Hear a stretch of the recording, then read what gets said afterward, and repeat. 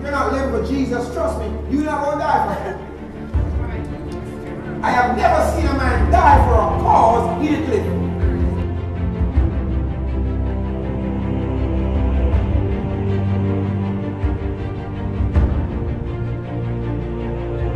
It is a spiritual violence because we're not fighting against it. You can't use the physical to fight the spiritual. My dear friends, praise God, we have some people this morning who have made up their mind that heaven will be taken by storm. They plan to be transplanted from the kingdom of darkness this morning, oh, into the kingdom of grace, and then into the kingdom of glory.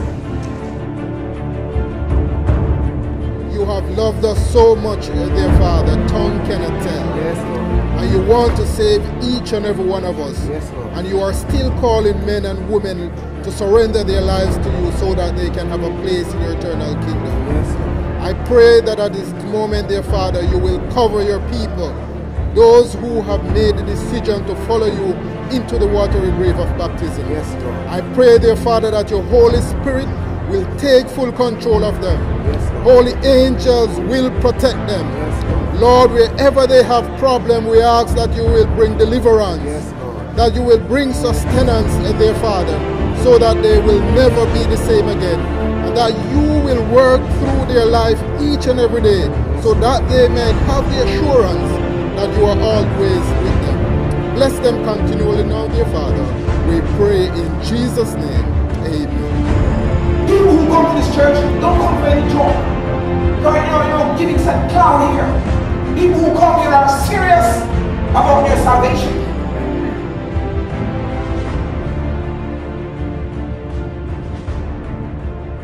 Final movements of God in the earth, my dear friends. Don't let this train pass you by.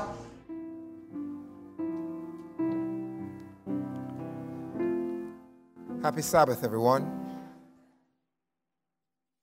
And a pleasant Sabbath to you all. And I want to say a special welcome to the Frasers. Amen. I do want to thank you for worshiping with us this Sabbath. We go way back. I pray that God's blessings will continue to be upon you. And all those who came in a little bit late, we want to extend a special welcome to you. And all those who are viewing us via live stream. We're going to pray now as we get right into this morning's message. Please pray with me.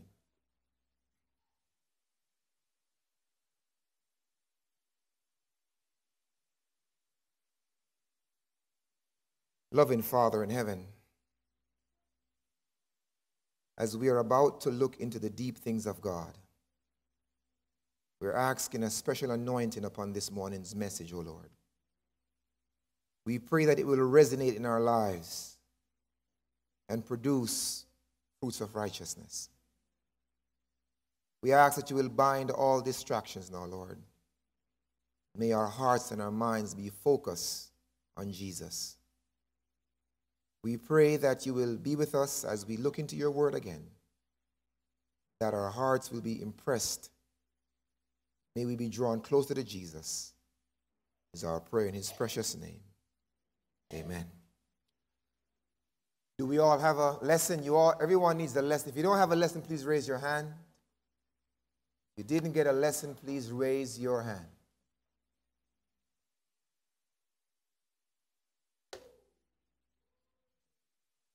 We are continuing our study in the book, The Pilgrim's Progress. It was written by John Bunyan. We have been told through the spirit of prophecy that there are two things you will get when you seek to read this book. It says the book, The Pilgrim's Progress, it portrays the Christian's life so accurately. And it presents the love of Christ so attractively. Through its instrumentalities, hundreds and thousands have been converted.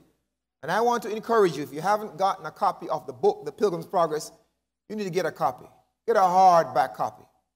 And you need to read it for yourself. We're now on lesson number 22. The two lions chained.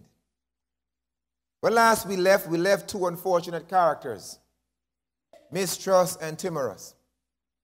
They were heading the wrong way. They were headed back to the city of destruction because they saw a lion, two lions, whether sleeping or waking. They had no idea. Now we're going to begin reading now as Christian makes his way. And I read. Now also he remembered the story. He remembered the story that Mistrust and Timorous told him of how they were frightened with the sight of the who? Lions. Then said Christian to himself again, these beasts range in the night for their prey, and if they should meet with me in the dark, how should I shift them? How should I escape being by them torn in pieces? Thus he went on. But while he was thus bewailing his unhappy miscarriage, he lifted up his eyes and beheld there was a very stately place before him, the name of which was, that's our next study, beautiful. And it stood just by the highway side. Bunyan said, now I saw in my dreams that he made haste and went forward, that if possible he might get lodged there. Now before he had gone far, he entered into a very narrow passage, which was about a furlong, and that's biblical, a furlong. That's the new city, a furlong of the porter's lodge. And looking very narrowly before him as he went, he spied how many lions? Underscore, not 1 or 3 or 4, but he spied 2 lions in the way. Now he said, I see the danger that Mistrust and Timorous were driven back by. Bunyan says now, the lions were chained, but he saw not the chains. Then he was afraid and thought also himself to go back after them, for he thought nothing but death was before him, but the potter at the lodge, whose name is Watchful. And we have a whole study on Watchful. Perceiving that Christian made a halt as if he would go back, cried unto him, saying, is thy strength so small? Here's that word now. Fear not the lions, for they are chained. And the place there, a place here for a trial of faith, where it is for to discovery of those that have none. Keep in the midst of the path, and no hurt shall come unto thee. Beloved, this is an allegory. We've got to get beneath the surface. We need to see what Bunyan is really trying to say to us the last Sabbath in 2015. Let's look at the interpretation. We'll begin by posing a question. Let's take our hands out now. Question number 1. How many lions did Christian see and why? Now, fill in, he saw 2 lions. Fill in, he saw two lions. And the question is now why?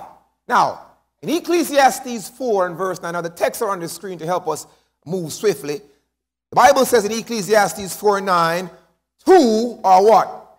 Better than 1. Because they have what? They have a good reward for their labor.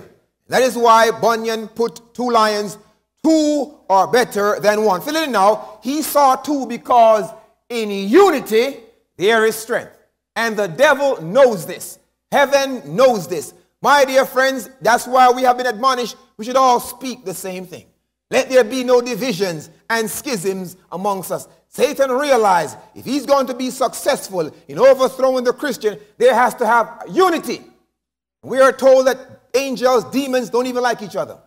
But they put away their differences and they unite to take us down. There is unity. There is unity and strength. That's why he saw 2 lions. Are you with me? Now I'm heading somewhere this morning. You just stick with me. Question number 2 now. Where were the 2 lions stationed and why? Fill it in now. They were stationed, they were placed at the entrance, underscore entrance of the place called beautiful. Now that is a whole lecture, and the place called beautiful is God's visible church on earth. And we have a whole lecture on God's true church. If Christ was here today, which church would he attend? Well, the one that's keeping all the commandments. That much I do know. That much I do know. Why now? To frighten and scare the pilgrims from entering that place and accepting the truths underscore of that day. That's why they were placed there at the entrance, to scare you from entering and accepting the truths of that day. Now, beloved, believe it, the lion is the most mentioned creature in the entire Bible. I looked it up. I actually counted it. It is the most mentioned creature in the entire Bible. I do not know why. And all through the Bible, we've seen patriarchs and prophets. They have their encounters with lion. Take, for instance, Samson. He met a lion. Find that in jot it down, Judges 14, verse 5. Daniel had an encounter with a lion. He was thrown in the lion's den in Daniel chapter 6. And when you look at the prophetic symbols, the prophetic visions given to Daniel and John, Daniel 7, one of those beasts was a lion. Revelation 13, that beast has the mouth of a lion. Lion is the most mentioned creature in the entire Bible. Now, question now, what are some things a lion is likened to in the Bible? Now, this may seem very elementary, but I'm trying to make a point, can't you see? Lion can symbolize Jesus Christ. Fill it in, please. You'll find that reference in Revelation chapter 5 and verse number 5. And the Bible says, this is I quote, and one of the elders, and that word is masculine. Sorry, can't get away with it. It connotes masculinity, not femininity. You can read between the lines. Weep not, behold, the who?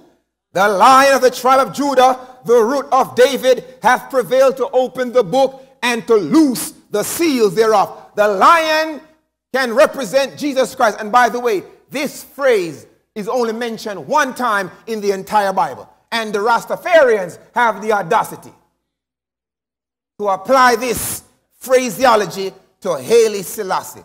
That is sacrilegious. And it must be rejected and denounced.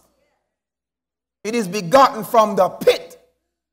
Lion can symbolize Jesus Christ. Lion can also symbolize Satan. You ought to know that. You'll find this reference in 1 Peter chapter 5 and verse number 8. And the Bible says, and I read, be sober and be vigilant. That's watchful. Because your adversary, the devil, is as a who? Roaring lion. That walking about seeking whom he can devour. No, may devour. May symbolize permission. May I have your car? No. I can't have it. He's seeking who he may devour. He has to get permission. Symbolize two lions, and these two lions are at war. You know, Mark Anthony. I'm not talking about the one who married Jennifer Lopez either.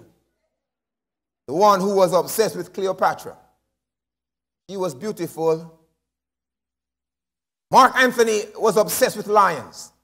And the record said he would yoke 2 lions to his chariots. And they would take him everywhere he would go. My dear friends, I want to tell you that there are 2 lions no man can yoke together.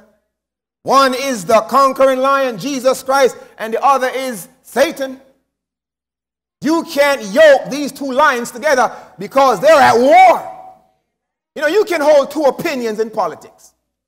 I was in the bank the other day, man. I had to cash a check, lest it was robbery. And I had one thing on my mind, my money on my mind, and mine on my money. And there was a fellow beside me. He wanted to start a conversation. And I was in severe pain. You know, when I went to England, I was in an accident, man, and my neck was hurting me. And I was trying to get in and out. And he wanted to spark conversation. And he began to talk about politics. And I was listening, and he sounded like a Democrat. But then he told the man he was a Republican. I'm here to tell you, you may hold two views in politics, but you'll be hated. You'll be tabooed. You'll be despised. You may hold two concepts in science, but you can't hold two opinions in religious things. No, truth can't be lie, and lie cannot be truth. And that which is crooked, you can't make straight. And that which is straight, don't even try to make crooked. And there are those amongst us who are trying to merge these two lines together. It will not work. Just like oil and water can't mix, and to bring a fusion of the two, you'll bring confusion in your life. Therefore, my challenge is a wise one. If God be God, serve him. And if you plan to serve the devil, well, do the deed deliberately. Don't fool around and make a sport at it. Shakespeare said, whatever you're going to be transparent. And be real. I met a friend the other day. I haven't seen him in years, man. I went to the park. When I saw him, he had a big old spliff in his hand. He didn't try to hide it. And I saw him smoke that thing. And I said, man, when are you going to quit smoking ganja? And he said, man, only Jah alone can help me. And he was true. Because he can't help himself. Only God alone could deliver that man. He was real. He was transparent. Can't yoke these two lions together. And we are told they do nothing in partnership together. They don't say, let's put over our differences for the good of humanity. They're not yoked together in no ecumenical movement either. One you may have, but not both. The lion can symbolize the wicked. Jot it down, please. And also symbolize righteous, the princes of Israel. I must admit, Bunyan threw me for a loop with this lion thing. Because I had no idea where he was going. And I awoke one morning, and hit me like a light bulb. And I saw the allegoryism. And I wrote a question. He shed light on it. Question 4 says, why did Bunyan use lions, and whom did these lions represent in his day? And I didn't know who. And it dawned on me, bam, England. Yeah, this is where you see the brilliancy of Bunyan now. You know, creatures are used to denote countries. Jamaica, we have the doctor bird. Over here, we have the eagle. And Canada, I think, have the beaver or the bear, whatever. Russia, well, you know it. But in Bunyan's day, fill it now, the lion roaring was too often royal, the royal line of England. Look where he's coming from now. That's why he put two lions. Bunyan had felt the fear of it, and he described it graphically, his feelings when he was imprisoned. What do you mean? Bunyan's day, those who identified with the true gospel were labeled the sinisters. They were called nonconformists because they would not conform. They stood in opposition to the established church, the Anglican church, and the civil laws that upheld its authority in the land. The nonconformists were required to renounce their faith and fall in line with the regimented religious and social norms. Bunyan was later arrested for being a nonconformist and was imprisoned from 1660 to 1672, and again from 75 to 78, where he wrote the Pilgrim's Progress. What happened now? When the monarchy was restored in 1660, Charles II, and he was the rotten of all the bunch, with his weird hairstyle, began enacting several laws designed to oppress the nonconformists and legalize their persecution. The lions. Note, these laws were known as the Charlottetown Code, and including the Act of Uniformity in 1662, requiring church leaders to consent or assent to reissue the Book of Common Prayer. The Conventional Act in 1664, outlawing church services where the Book of Common Prayers were not used, even in homes. And a 5-mile act in 1665 outlawing pastors from being ejected from the state, church by forbidding them to come within 5 miles of a city or town where they had ministered. These other laws caused many to shrink back and forsake the truths in Bunyan's day. And that's why you see now mistrust and timorous. Thus, the 2 lions filling it now may be taken to represent the civil and the religious tyranny. 2 lions that terrified many converts in John Bunyan's day. Thus, multitude turned back like mistrust and timorous, while at the same time, many like Bunyan himself went forward for a time and fell in the lion's mouth. That is where John Bunyan was coming from. Those 2 lions, not 1 lion. 2 lions, because they have good for their labor and their reward. Beloved, there have been 2 lions in every age. These lions are there, these 2 principles. In the days of Jesus, they were there. Altered in form and same in nature. In John 12, many believed on Jesus Christ. You know that? But the lions were roaring. And the Bible says in Luke, John 12:42, nevertheless, the chief rulers and also believed on him. But because of the Pharisees, they did not confess, lest they were put out of the synagogues. For they love the praise of men more than the praise of God. In every age you find these 2 powers, civil and religious powers. It was alive in the Old Testament, Jezebel and Ahab, the odd couple, and she was weird. They had merged together and they cut off the prophets of God. But bless God, there was a nonconformist. His name was Elijah. And Elijah would not conform. Thus he had to be on the run, hiding in caves and mountains. But bless God, he's in heaven today. I wish he was around. I would love to be with Elijah today. Carry his mantle like the prophets of old. Every age, every dispensation, we see these 2 principles. The 2 lions. Now, what 2 biblical characters united their powers to persecute Jesus? The 2 lions. You find in the book of Luke. Luke 23, the Bible says, and Herod, with his men at war, set him at naught, the Bible says, mocked him, Jesus, and arrayed upon him a gorgeous robe, and sent him to Pilate. And the Bible says now, at the same day, Pilate and Herod were made friends together. For before this, they were at enmity. They couldn't stand being in the same place except for appearances. But the Bible says they put away their differences.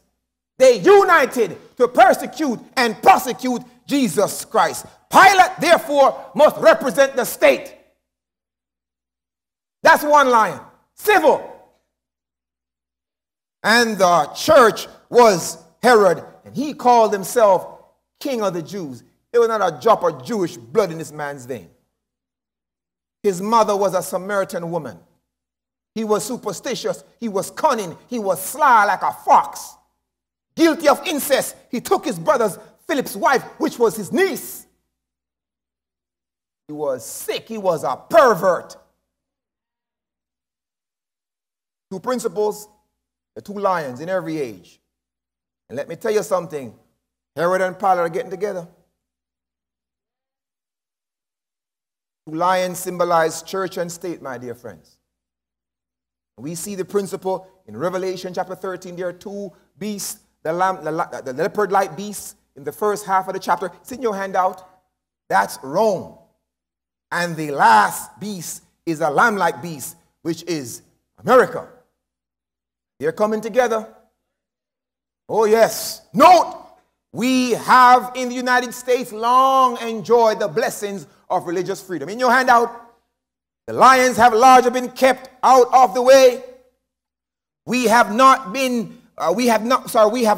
had to fear an oppressive government of church and state pressuring and persecuting those who wouldn't conform to its social ideas and religious edicts, but times may be changing. You've heard about the Patriot Act. That thing has cut our freedom to shreds. You know, and I'm telling you something, I think as a people, we are still in the dark ages mentally. Because it hasn't clicked in our minds yet. But the world knows something going on, you know. Now and then you find these secular cartoon columnists, they drop a little nugget. They can't put two and two together. When in 2006, one cartoon columnist said the Patriot Act, and he goes back to 1775, where Dred Scott's Key said, give me liberty, give me death. And then he pictured your ex-president, because I didn't vote for him, said, give up your liberty, we're all going to die. Thanks to the Patriot Act, we, the people, have been shredded. Our rights are taken away from us. And we don't even realize it, my dear friends. And as a result now, we have seen the fox now guard in the chicken coop. We are here. We are here. But that's not what I really want to tell you this morning. I don't want to sound doom and gloom preacher. It's the last Sabbath in the year. We need some hope. Would you say amen? But my point I want to say is that there is a limitation of Satan and the powers of evil. Where do you find that? It's in the allegory. Now, I must admit, I never saw this until Bunyan brought it out to me. I have to give him credit. Now, the lions were chained. Where did Bunyan get that from? Question number 6 now. What was attached to the lion's feet? Bunyan was quoting Revelation chapter 20, verses 1 through 3. And now we've oftentimes read this text and we apply it to the millennium, which is true. But Bunyan now threw a spinner, and I have never seen this in all my life. The text now says now. This is where the chain came from. Bunyan says now, Revelation 20 says now, and I saw another angel come down from heaven, having a what? Key to the what? And a great chain in his hand. And he laid hold on the dragon, that old serpent, which is the devil and Satan, and bound him for 1,000 years. A chain. Now, in this context, we know that this is the millennium. A time where the devil won't have anybody to tempt, while all the righteous folks are in heaven. All the wicked are dead. The earth will be depopulated of life. No sun. You take away the sun, the earth is chilled with ice. He'll have 1,000 years to contemplate. Now that's the primary application. But Bunyan now threw a spinner. And what Bunyan is saying based on this text, and I must admit I've never seen it until I put this together. In a spiritual sense, it teaches that there are restrictions placed on the powers of evil. Like a dog on a leash. The lions were chained. And we see this principle all through the Bible. You consider these texts in your handout. Job said it well. Job 38 verse 11. And the Bible says now, and hitherto shalt thou come, but no further. And here shall thy proud waves stay. Hast thou commanded the morning since thy days, and caused the dayspring to know their place? Job is saying that Lucifer can come hither, but you can't go no further. There is a chain placed on him. Restrictions, limitations. The lions are chained. Somebody ought to say amen. Psalms 104 verse 9, David put it pretty well, where he said, thou hast set a bound, that they, who? The wicked, may not pass over. They may not turn again to cover the earth. The wicked have a restriction placed upon the powers of evil. And I am so thankful for this. This is not in your handout, because I have a whole lot of campaigns lined up for next year. Oh yes, not local and international. And Mrs. White said it's not in your handout now, but jot the reference down in the book earlier, and she says this now, at that time, while the work of salvation is closing, trouble will be what? Come on the earth. the nations will be what? Yet what? Yet held in what? Held in check, as not to prevent the work of the third angel's message. Held in check. You can't shut the preacher down and shut the message out. They are held in check. The lions are chained, brothers and sisters. Lions are chained. And then David, I love this one in Psalms 124. When I feel discouraged and overwhelmed, I like to resort to this psalm. David says, if it had not been the Lord who was on our side. Now may Israel say, if it had not been the Lord who was on our side, when man rose up against us, then they had swallowed us up quick when their wrath was kindled against us. He says in verse 4, then the waters had overwhelmed us, and the streams had gone over our soul. Then the proud waters had gone over our soul. Verse 6 says, blessed be the Lord, who hath not given us a prey to their teeth. He says, our soul is escaped as a bird out of the snare of the fowler. The snare is broken, and we are escaped. Some of us should have been dead and crippled and paralyzed and mesmerized. God is good. The lions are chained. Our help is in the name of the Lord, he says, who made heaven and earth. Beloved, I'm going to take a look into the creation of Lucifer. Not to glorify him this morning, but to blow his cover.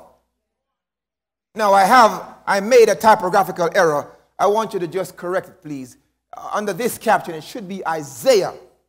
Isaiah chapter 14. Please just draw a line through that subheading, please. It's Isaiah chapter 14, verses 12 through 18. And you just write Ezekiel 28, verses 11 through 19. These two passages of scripture, they give us the context of Lucifer's creation, his rebellion, and his fall. So please jot it down. Isaiah 14, 12 through 18, and Ezekiel 28, verses 11 through 19. Do you have it? Now, I'm going to pose a question now, particularly your brain. Question 7 now says, now, after Jesus created Lucifer, and it was Jesus who made Lucifer based on Colossians chapter 1. All things were made by him. You read that chapter. After Jesus created Lucifer, what mathematical term was attached to him for all these math majors in the place? Now, in Ezekiel 28, verse 12, the answer is found.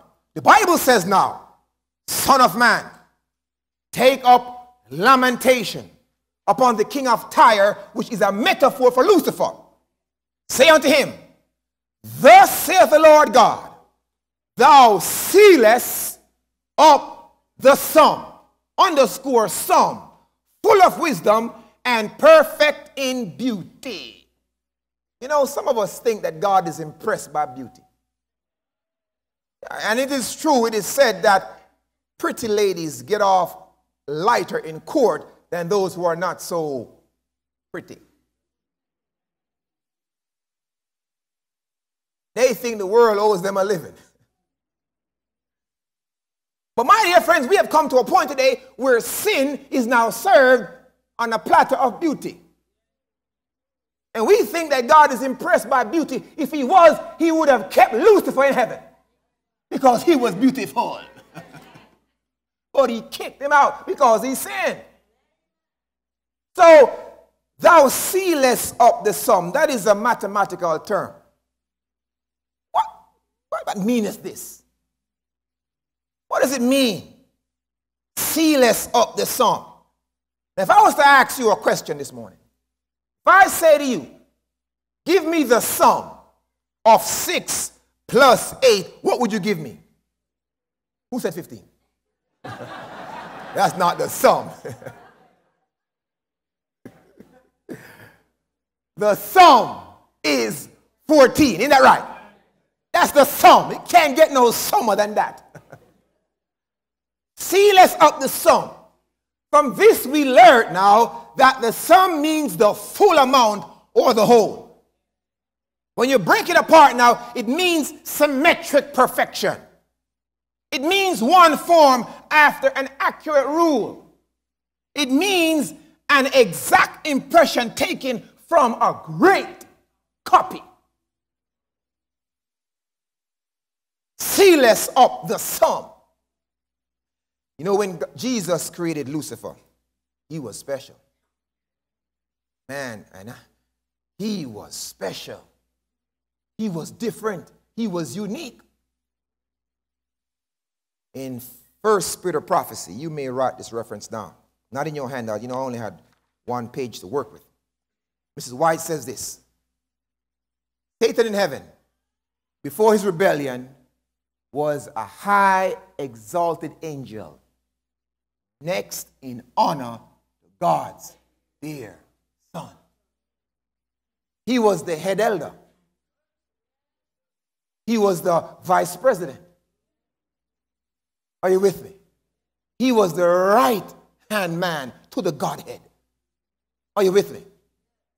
He now says his countenance, like those of the other angels, were mild, expressive happiness. Here it is now.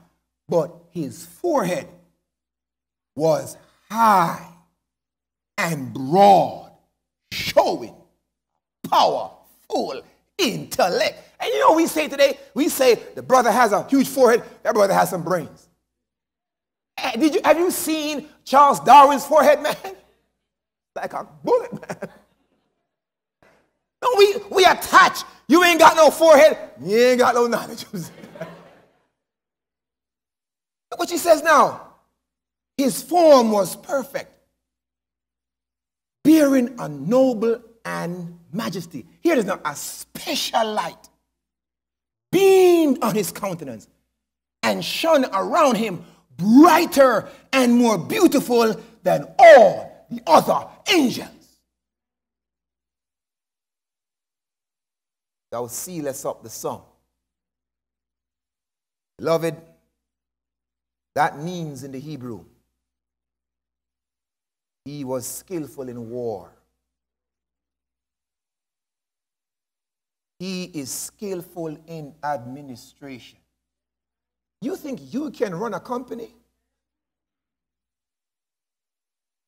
That means he's skillful in all religious affairs. Who do you think invented Hinduism and Buddhism and Shintoism and Rastafarianism and all these isms, schisms, where folks are willing to die for? He has wrapped those packages tight, man. But he's skillful in all science. We are told there are over 600 areas of science one can study. And based on our limitation, we may master one. But there are 3 sciences we are told he takes a keen interest in. It has to do with the mind, y'all. One is phrenology. The other is psychology. And the other is called mesmerism, animal magnetism. Thou sealest up the sum. But even though he is perfect in beauty, full of knowledge, but there are limitations, restriction, shame placed on him. And I'm going to give you a few. Number one, Satan cannot read the mind. You ought to say amen for that one. Amen. Because if he could, we would be in trouble. He doesn't know what you're thinking now. Some of you have planned to make a move for Jesus. If he knew that, even though he understands the mind, there is a chain placed upon him. He cannot read the mind. Why? The Apostle Paul says, for it is with the mind I serve God. When I was in school, they taught me, when you preach not, you've got to aim for the head first. Shoot for the head, because our message is a thinking man. You can't be a fool and be a Christian. You've got to think this thing out. What we have come to a point now, we're doing a whole lot of shouting and ain't no thinking. Go to church, what did he say? I don't know, but it was good. Meaning it was good to the emotions, good to the lower passion. The mind. That's why you should discourage any kind of movie that promotes reading the mind. The X-Man is all about mind. They need to go read their Bibles, if you ask me. Men have sought to tap into people's mind, which is witchcraft. And I hope you're not watching these kind of movies. The mind. This is why it says, listen, you ought to get these. If you have mind problem, you need to get these books. It's called Mind, Character, and Personality. Book 1 and book 2. You need to get these books. If your mind is not stabilized, you need to get and read them. He says there are many who are really troubled because of the low, debasing thoughts that come into the mind and are not easily banished. You can't shake them. You're in church trying to serve God and a lewd thought just come across you. You got to shake that thing out, man. She says, now here it is now. Satan has his evil angels around us, though they cannot read man's thoughts. Hallelujah. But they closely watch the words and actions. So all you got to do is, when you're depressed, you just smile. When you're hungry, you just lick those lips. When you're discouraged, you just happy. You'll throw him off. But what happens now? What's in your mind, you read on your face. Bingo, I got ya. Can't read the mind, and thank God for that one. Because if he could read the mind, we would be in trouble. The lion is chained. Limitation number 2 is this. Satan cannot force us to sin or commit evil. Cannot. Lion is chained, brothers and sisters. Where do you get that? It's in the Bible. Matthew chapter 4, verse 6, the temptation. And the Bible says this now. And he saith unto him, Jesus, if thou be the Son of God, do what? Now, why couldn't he just push him down? Just push him down. No, he couldn't push Jesus down. Can't push him down. That's the principle. Where do you find it? Notice she says in the book Desire of Ages, she magnifies this. The tempter thought to take advantage of Jesus Christ's humanity and urge him to presumption. Here it is now. But while Satan can solicit, right? He cannot compel man to sin. He said to Jesus, cast thyself down, knowing he could not cast him down, for God would interpose to deliver him. Nor could Satan force Jesus to cast himself down unless Christ should consent to temptation.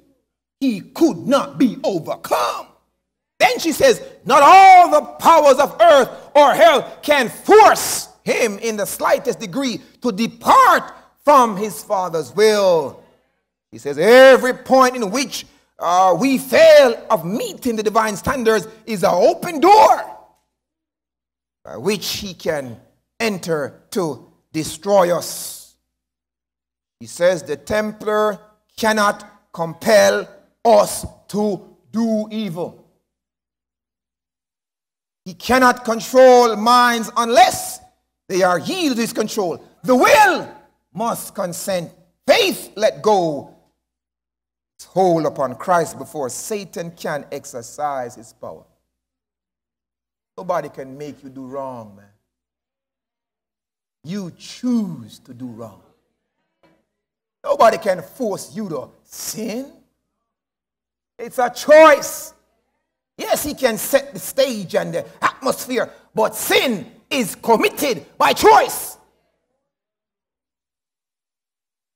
Doesn't matter this morning how strong the temptation is. Like the wild boar may bring you to your knees. You don't have to sin. It doesn't matter how sudden ambush. It takes you by surprise. You don't have to sin. Doesn't matter how seductive high heels and fishnet stocking. You don't have to sin. You not hearing me, or you don't want to hear me. You don't have to sin. And by the way, you notice I got these 3 S's word because they were taken from Joseph in Egypt. She says when Potiphar came, and she was a bombshell, y'all. Don't mess around those Egyptian women. They'll put it on. They'll mesmerize you. And she says the temptation was strong. It was sudden. It was seductive. But then she says sin is choice. Mr. Spurgeon said, he said, oh, the prince of evil cannot draft us into their regiment. We cannot be compelled to do Satan's work. The king of this world may make his subjects to serve him, but he cannot raise an enlistment upon the Christian. He goes on to say he may order out his troops to this assignment or to do that dastardly service, but the child of God claims an immunity. All of Satan's commands. Sin is a choice. And if you choose sin, brace yourself for its consequence. This thing will take you further than you plan to go and keep you longer than you plan to stay. Amen. Limitation number 3 is this: Satan cannot create or give life. The lion is chained. Now I could imagine, in school, they teach us you have to use your sanctified imagination at times. I remember I played soccer for Parkland, or football for Parkland. A traveling team in high school, and there was a young man, he came from England, they called him English. Nickname. He was good. He was very, very good. I was a defender. So we were playing a game, and my job was to mark him. And I saw him coming down the flank. And he had a way, he had a move. And when he came, he put it on me. That man shook me so bad, man. Flat-footed. Couldn't regain. And you know, I have to give him props. But it was a good move. And after the game, I said, English, how you do that?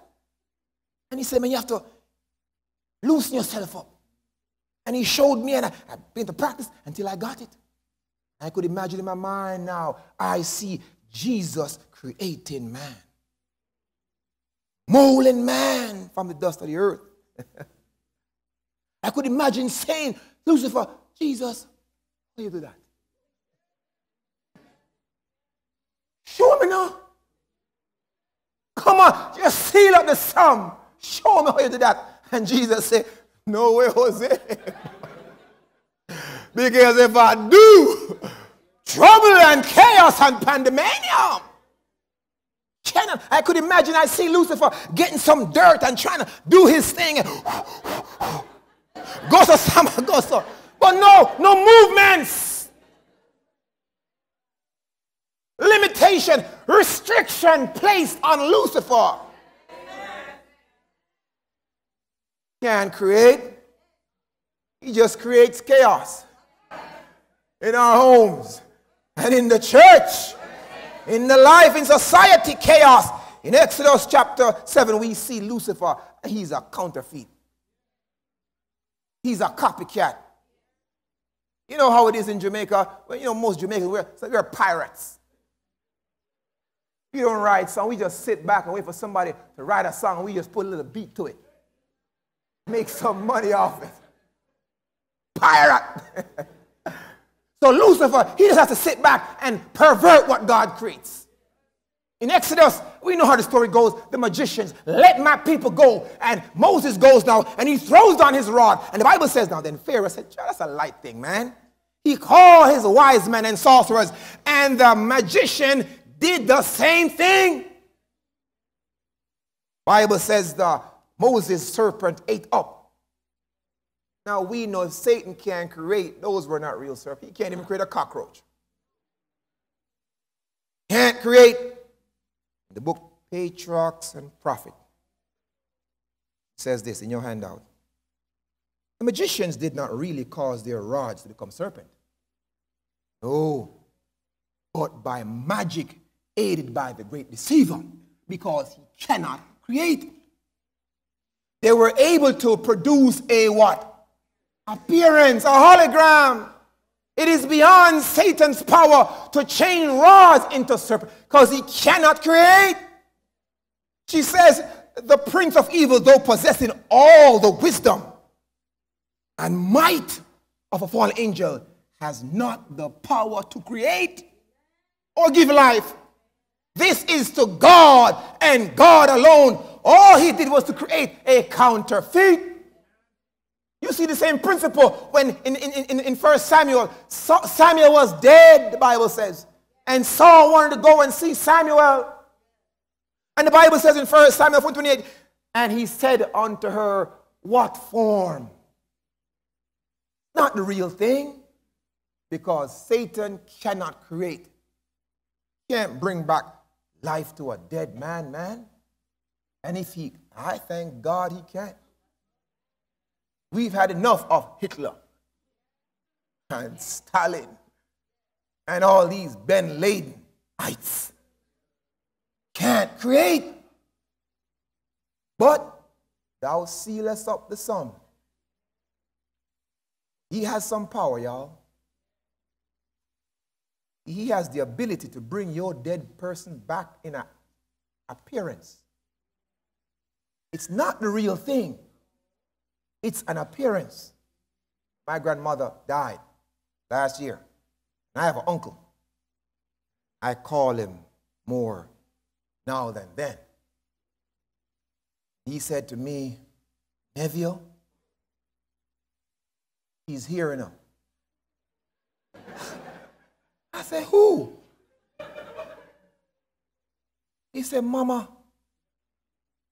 I said, Uncle Curry, come on. Let me talk to you. He said, no.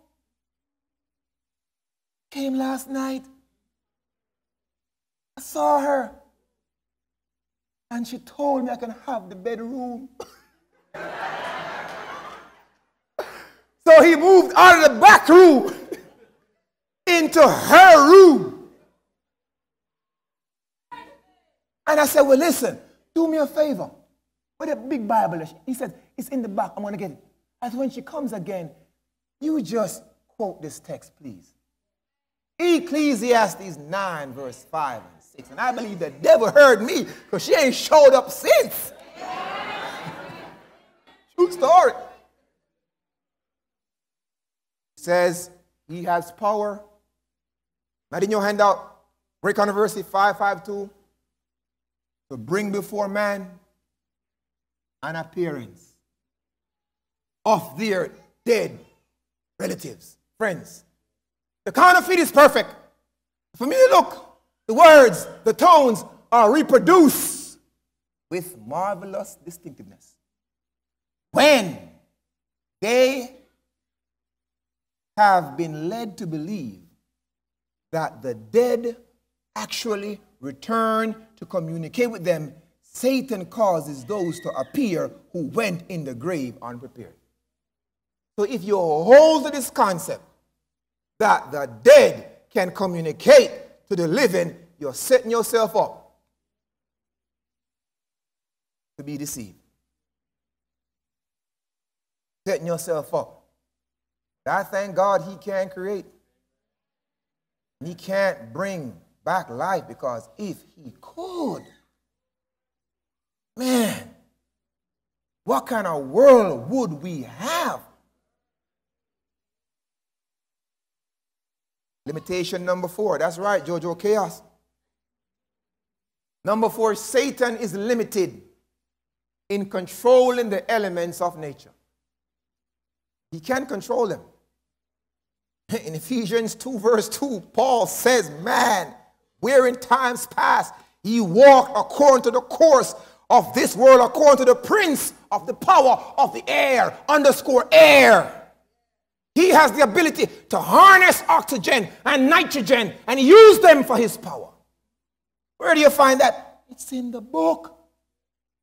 Great controversy says this: Satan works through the elements to garner the harvest of unprepared souls. Here it is now.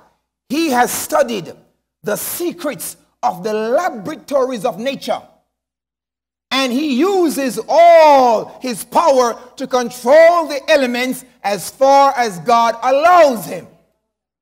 He can control him, but this lion is chained. She says now he sweeps away the ripening harvest, and famine and distress follow. He imparts to the air a deadly taint, and thousands perish.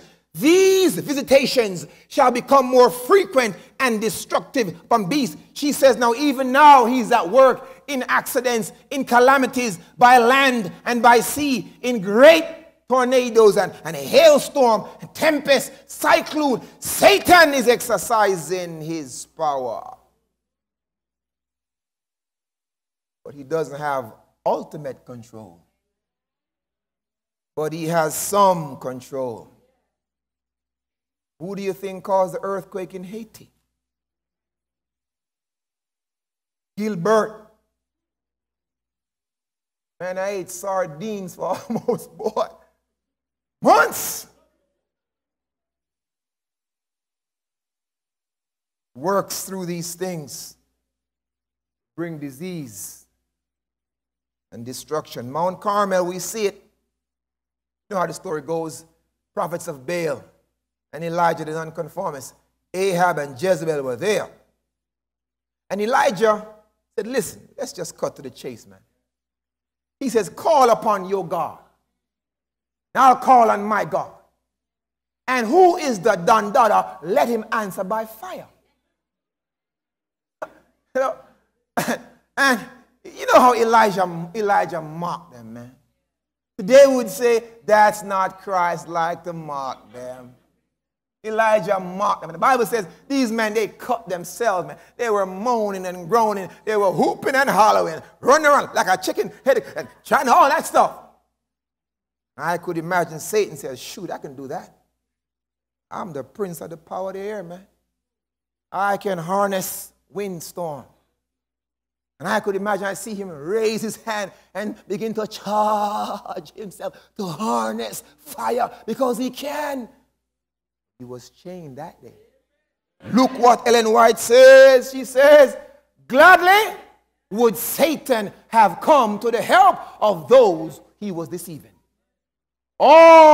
She says, gladly would we have sent a lightning to kindle the sacrifice, but Jehovah has set him at bounds and restrained his power. Not all the enemy's devices could convey one spark. And if God had not restrained him, he would have burned that thing up.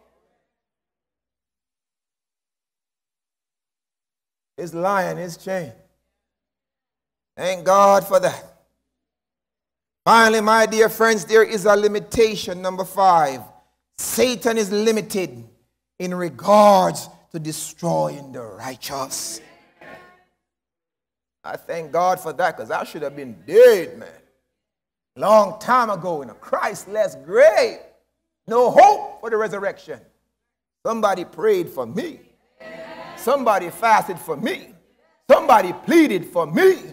And I've got to go and do likewise. I've got to fast for somebody. I've got to pray for somebody. I've got to witness. Job chapter 1, you know how it is. Showdown. Poor Job. An experiment. Lucifer said, you know, the reason why he failed because you bless him. God said, no, don't even try that, Lucifer. The Bible says now, oh, God said, okay, fine, let's do a test. Go. Put forth thy hand. Touch him, he says. All he has. Only don't put forth your hand upon him. And he couldn't do that. But he could do everything else. We know how the story goes. Man, that man caused enemies and cyclones, everything. Wipe Job out. But he could not. And if he could, he would. heal his children. But God said, you can't touch Job. Job works for me, man. He's got life insurance. Whoa! And health insurance. Beloved, this is encouraging to us today.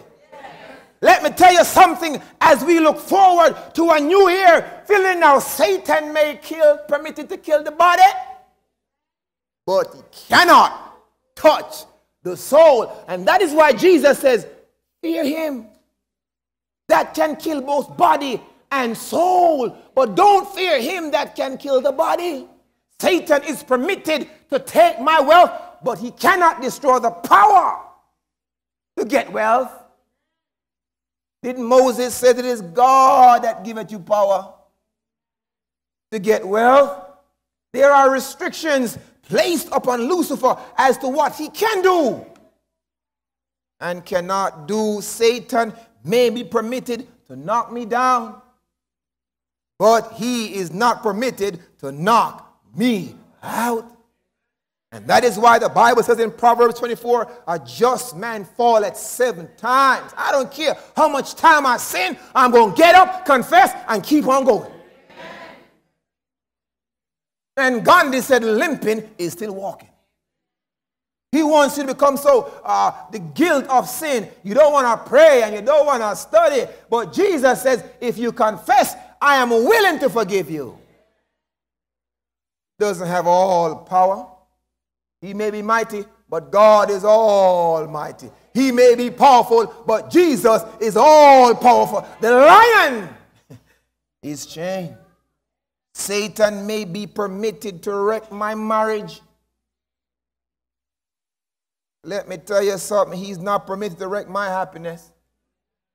Can't take away my joy. The song says, I will joy, them one destroy. I will joy. Can't take my joy. Can't destroy my happiness. I was talking to a woman and she was in an abusive relationship. Husband was battering and bruised her. And she said, you know, I've come to my mind. He may have that marriage, but he's not going to stop me from praising God. And she said it is better to dwell, and the Bible says it is better to dwell on the rooftop than to dwell in the house with a cantankerous woman. And she took off, praising God, happy in Jesus. Can't wreck my joy. Can't wreck my joy. Satan may be permitted to destroy the leaves, but he cannot destroy the root. Only God alone can destroy both root and branch. And that is why Joel says God will restore the years that the cankerworm and the plowworm has eaten. There are limitations. Oh, Mr. Spurgeon, it's not in your handout. I couldn't fit it. Just jot it down. Mr. Spurgeon says, in the midst of malaria and pestilence, we are safe with God. Because you have made the Lord, which is my refuge, even the Most High, your habitation. There shall no evil befall you, neither shall the plague come near your dwelling. He says, beneath the shadow of Jehovah's wings, we need not be afraid for the terror by night, or the arrows that flieth by day, nor the pestilence that walketh at noonday. He says, be ye therefore quiet in the day of evil, rest peacefully in the day of destruction. All things are ordained by wisdom, and precious in the sight of the Lord are the death of his saints.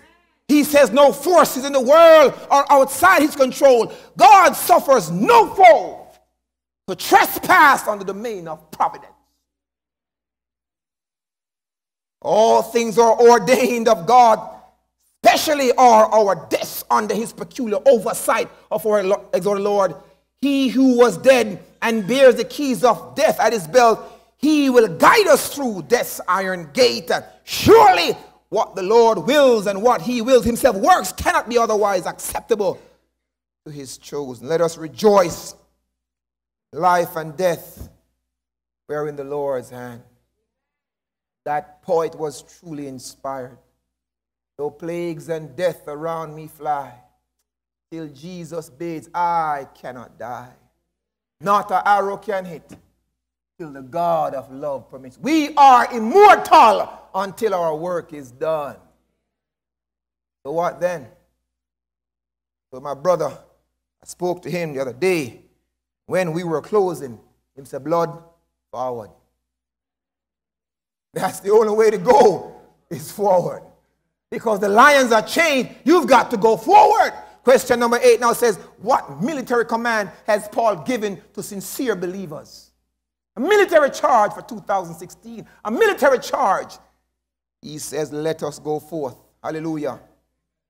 Let us go forth unto him. It is to Jesus we are to go, not to church or denominationalism.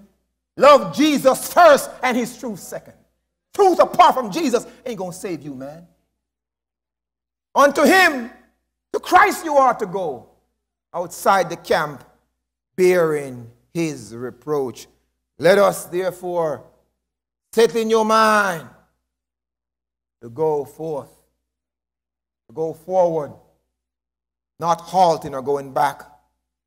The only path we can take, my dear friends, is the middle path. Isn't that right? That's the only safest ground in this great controversy. As I close, what directive has always been given to pilgrims and their plight? Bible said, I give you several texts. Proverbs 4:27, the Bible says, turn not to the right hand. That's Phariseeism. Or to the left hand, that's loose liberalism. Don't go to the left or the right, because you're going to end up in the hot spot. The only way to go is forward. Avoid all extremes. And you can go further in every doctrine. Every doctrine, the devil wants to push us to extremes. You can go to extremes in keeping the Sabbath. You don't even smile. I don't want to desecrate the holy day. You ought to rejoice in the Lord and say amen. Amen. But the other extreme is to go shopping in restaurants. I was at a church one Sabbath, just finished preaching, man. High day. And the man said to me, the head elder said to me, where you going to take you to lunch? Now I'm thinking it's to his home. The man said, honey, you got the wallet? We can go to Piccadilly. I said, pick who? You don't Piccadilly on this. You crazy, man. Haven't you read what Moses? That's an extreme. Deuteronomy 5:32, Moses says, you shall observe to do therefore as the Lord your God hath commanded you. Turn not aside with the right hand. Take the middle ground. He says in Deuteronomy 28:14, thou shalt not go from any of my words which I command thee to the right hand or to the left hand. I beseech you, my dear friends, avoid all extremes. Avoid all extremes. Take the middle path. One Puritanic author wrote, we must sometimes walk on a razor edge of fear and straightforwardness. That is the only way left for us now. Keep your mind, your heart, your eyes, and your feet the middle path. And you shall have compassed the beautiful house before you know it not. Only the middle ground are saved. Only the middle path will be saved. My dear friends, good news, the lions are chained. The lions are chained. The devil does not have full sway over us. The lions are chained. I want you to listen this morning to this song as Sister Donna sings, and let the words sink in your mind as we bring this service to its close. Can I get this mic, please?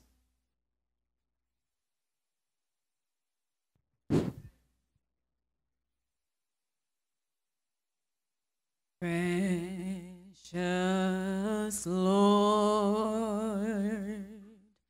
take my hand,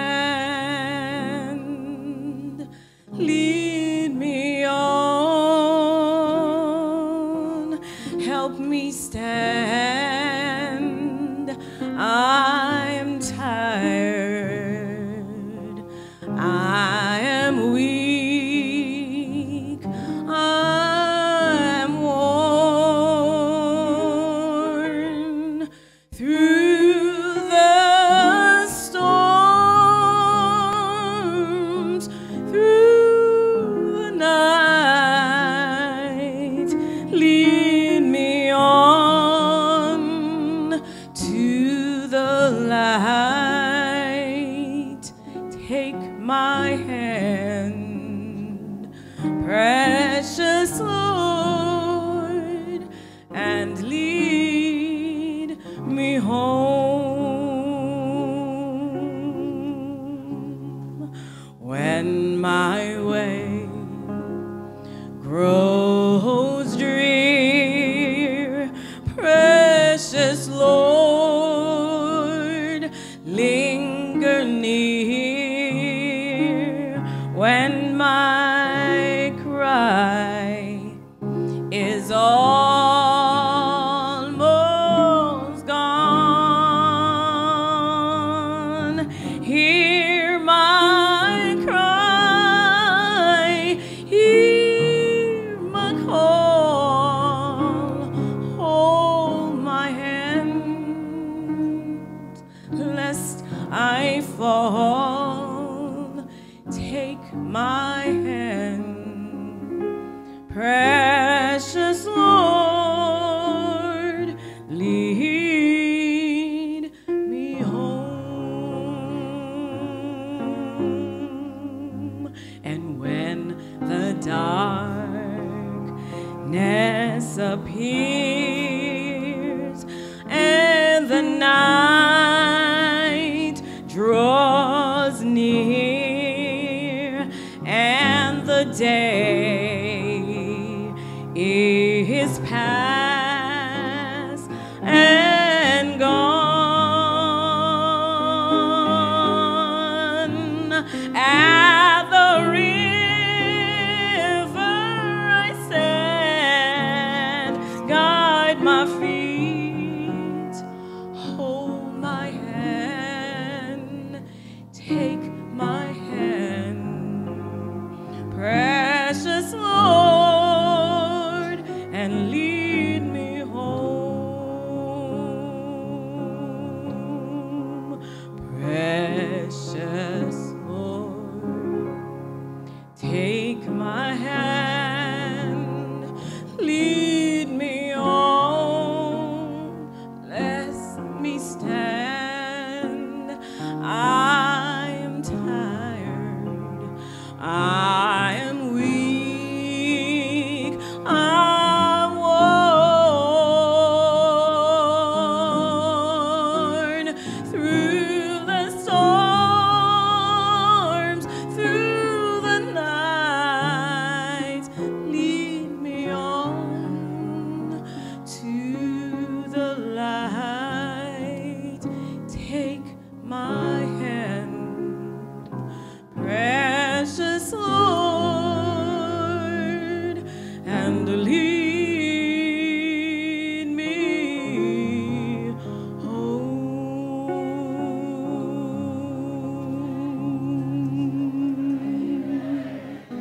Amen and amen. Beloved, in a few hours, we're going to be having a baptism. I want to have a special prayer today for all those candidates who have made up their mind to go forward with Jesus. I'm going to ask you to just slip from your seat, please, and face the congregation. Be brave, be bold for Jesus this morning. Praise God, they're coming now. Praise God, they're coming, they're coming, they're coming. You know, I remember my mother had left and went to America in the early 80s, and she decided to send for me and my brother. And they sent for us, and they said I was too bad, so they sent me back. But I was just misunderstood, y'all. And And I was placed in boarding school, boarding home. Everything was nice until the lady of the home moved to America. And I was under the supervision of the husband. The man smoked ganja morning, noon, and night. And he would send me to go buy some herbs sometime. And I would go no better. But through it all, I got enrolled in Kingsway Adventist School. And I liked Kingsway because on Friday, school let out half day. And I could take my lunch money to go buy candy. And finally, sitting in school and class, I believed that this is it. And I made up my mind I wanted to get baptized. But the lion stood in my way. When I told the man of the house, I say, I want to get baptized. He said, if you get baptized, I'm going to beat you. Now, my mother was paying good money, American money, for the supervision. And I said, well, you know, it's amazing that you would send me to go buy ganja all the time. And, oh, no problem. I want to serve Jesus a problem now. And I snuck, got baptized. And he found out. And I came from church the evening, never forget it, it was a Saturday night. And he was laying wait for me. Whenever I tell you I get baptized, boy. And back in those days, we had those keys. Those, I think it was some English keys, man, long and steel. And he took it and he hit me in my head right here. And the blood just flowed down. This thing right here is permanent until Jesus comes. I bear in my body these marks that I love Jesus, man. He wasn't going to deter me from serving Jesus. Though he may roar, that lion was chained. You know, a couple years ago, I was in Oakwood, man. I just woke up one night and I just felt to pray for the man. Did me evil.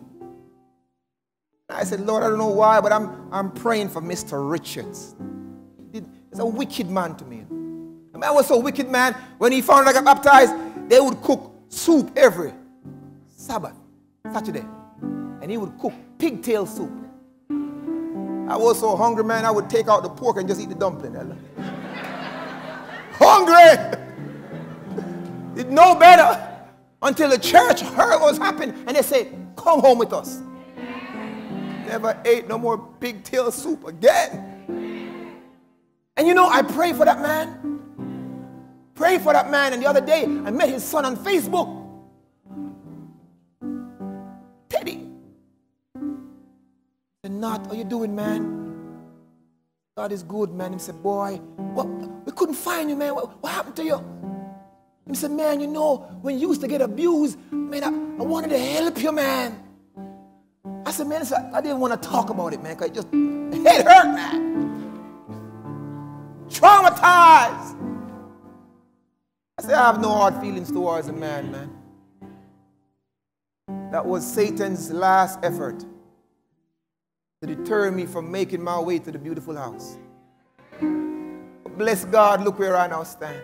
I don't stand where I am because I am what I am, but because the great I am has made me what I am.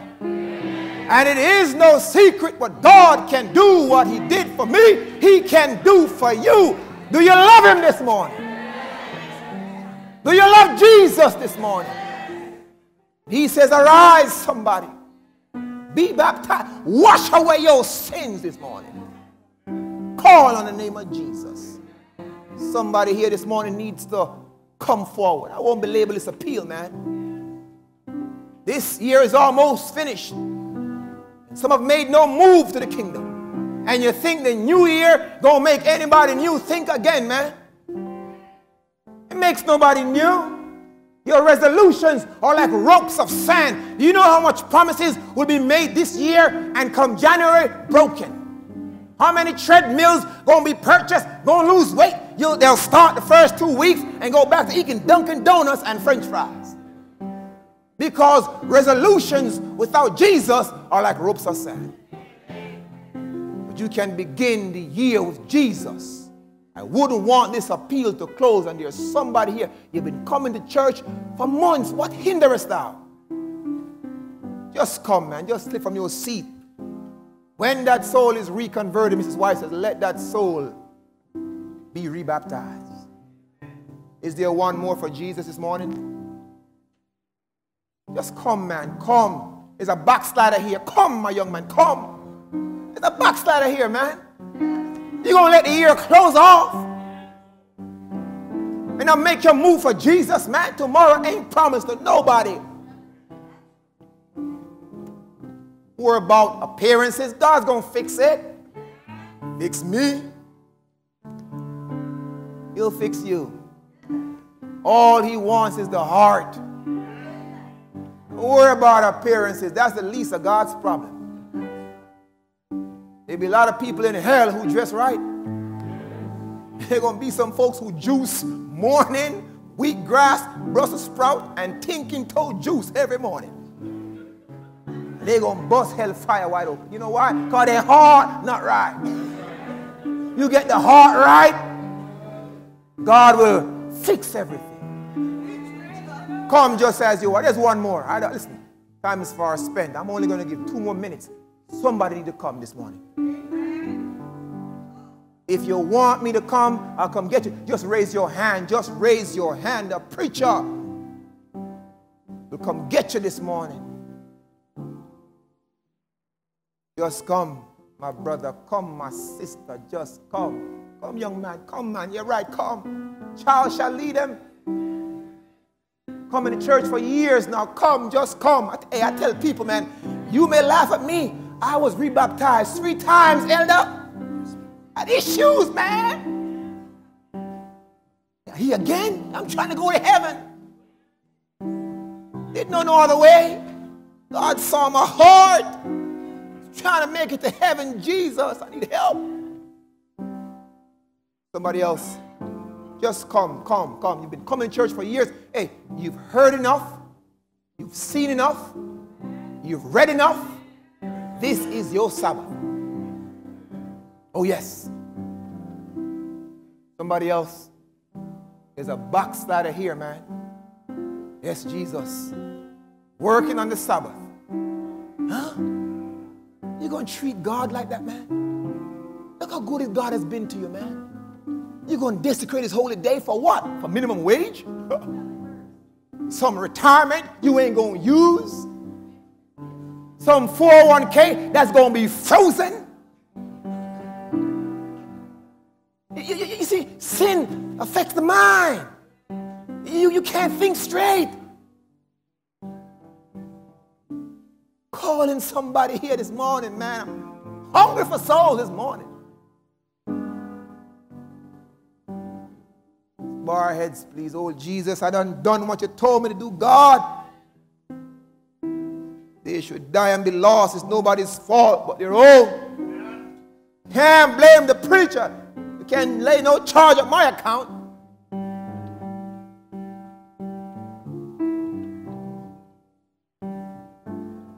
Ella Bean, come, pray for us, please. Please, Ella, please, please. Pray for these candidates, please. Please get the mic. Somebody is still coming, you know. Just come, just come. All eyes are closed. Just come. Come, renew your walk with Jesus. Come. Come just as you are. Spirit and the bride say, come. Let him that is thirsty say, come. Come just as you are. Ella, pray for them and pray for me. I'll be saved in God's kingdom. Holy Father God, we are walking on water. We do not know where our next footstep will take us. And like Peter, Lord God, we raise up our hands and in a desperate cry we ask, Lord God, save us. Yes, Lord. Save us, Lord God. It is one thing that is certain, that Peter knew that God would not fail him when he called. And so, Lord God, we try to walk on water. We try to do things on our own. We fight the battle of life and we're beaten back by the arch deceiver. But at the appropriate moment, Lord God, the Spirit of God reminds us that there is Jesus waiting. We cry out, Lord God, save us. Yes, Lord. And for every beleaguered soul who stepped through these doors this morning, you know what the Spirit told you this morning. Jesus said of Nathan, there goes a true Israelite, for I saw him sitting under the fig tree. Hallelujah. The Lord saw you coming. He brought you here. Even now you're fighting with his Spirit, but he saw you, a true Israelite, sitting under the fig tree, waiting on your destiny. Your destiny is with Christ. Even now, come now. Rededicate your mind and hearts to God. And for those who were brave enough to come, Lord God, we offer you the perfect offering. It is not a beautiful service. It is a church caught up in the service of God and that would bring souls to the doors of the kingdom of God. Bless our efforts, Lord God. We have issues, we have faults. We ask now, Lord God, as we crest the end of the old year and we look over and about, over into Canaan land at the new year, that you would take these dear souls and that you would hold them in the palm of your hand. We remember that powerful prayer in John chapter 17. We still believe that God's word has not lost its power. And you prayed, Lord God, and you said, Holy Father, those that you have given to me, hold them in your hand, that nothing would take them from you. And so, Lord God, I pray this prayer this morning. I pray in faith. I pray that each person that is standing here and even the one that is sitting there would still come, and that Jesus is still able to keep them from falling. Send your holy angels who will be their companions, not by might nor by power, but by my Holy Spirit. Be their companion, Lord God. Be with them, bless them. Thank you for our dear pastor. He's hungry for the souls of men and women and children. And we thank you for him. Help us to follow. Thank you for his leading. And most of all, thank you, under shepherd, the chief shepherd. Lead us on and we will follow. In Jesus' name, amen. Amen.